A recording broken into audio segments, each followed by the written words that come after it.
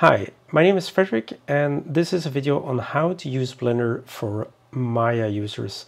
Now, I used to be a Maya user or to get into Blender, I've set the interface settings as industry standard. That way you do get a little bit look and feel of Maya, but obviously if you watch tutorials on Blender, you get completely the wrong shortcut keys. But getting into Blender this way is more easy for me anyway. Now that also brings a couple of problems. For example, when we create a piece of geometry, for example this cylinder, like so, and I'll turn on the wireframe on the objects so it's better visible. So when you create a cylinder, you get a little menu down here, which is the creation menu. And you can set a couple of things, but one of the things that I've noticed immediately is that you get this really big n-gon at the top and the bottom of the cylinder. But luckily we can just change that and change that into a triangle fan, which I think is more natural or easier to work with when using cylinders. Now, be careful, because once you click away, that creation menu is gone and there's no way to recall it. In Maya, I used to have like a creation object where you can still set some settings, but in Blender it's like completely gone. If you want to change it to an n-gon again, you have to delete the cylinder and go again into the menu, and then you have to set it to n-gon, obviously. So let's create another cylinder. And let's have another look at the creation menu.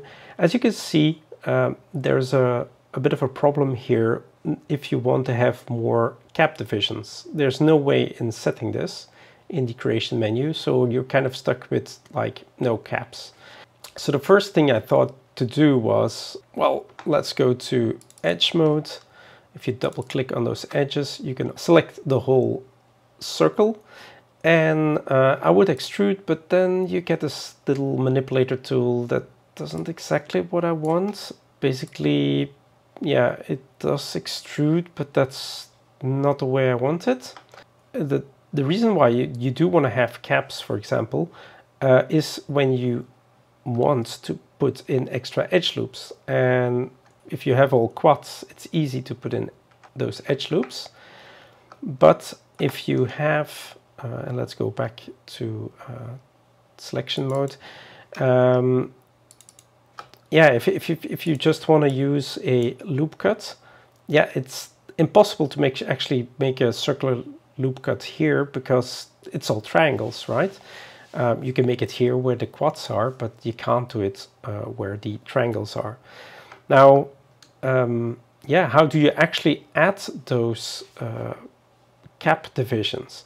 Now, luckily for us, there's the offset edge loop cut, and when you do that, there you go, you can actually get a loop cut that goes nicely around that edge. And from then on, you can go back to selection, you can double click it, and you can actually scale it down. There you go. And from there on, if you just want to make loop cuts, that's easy peasy. There you go. Done. Now you have multiple cap divisions on your cylinder. Yeah, it does create a double division there. So if you want to get rid of it, then we go back to selection, we double click, we press delete, there you go, and you say dissolve edges. Don't just delete edges, because if you delete them, your whole, the faces that go with the edges disappear as well. But you say dissolve edges, and then down here, you can actually choose to dissolve the vertices as well. And there you go, it's gone. And if you look at the vertex view, there are no vertices left, so that's good. And then you have a cylinder actually with cap divisions. So it's not as straightforward as in Maya, but it can be done. And yeah, I prefer it this way. So thanks for watching.